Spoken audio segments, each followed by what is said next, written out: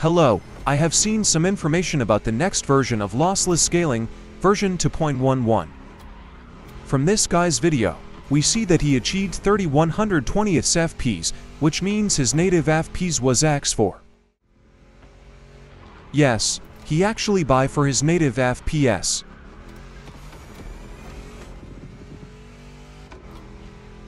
It seems he has capped the FPS at 30 FPS, so currently we still don't know how much native FPS will be lost if using buy for mode.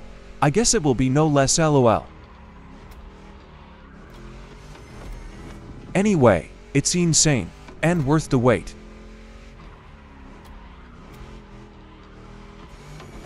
The game is very smooth.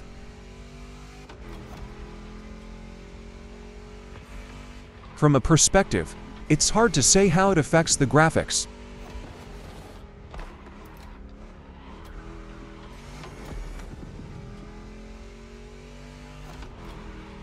But being able to see the movement of the flags is great, no ghosting. Trees, houses, and most other objects are fine.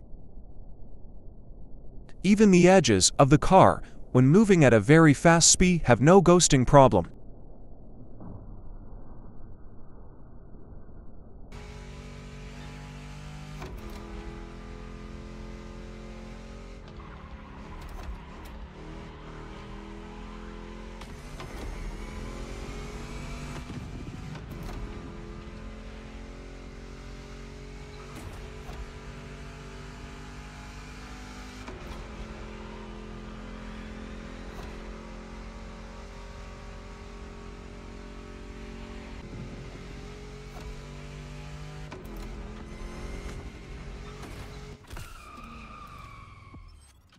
I'm actually looking forward to it.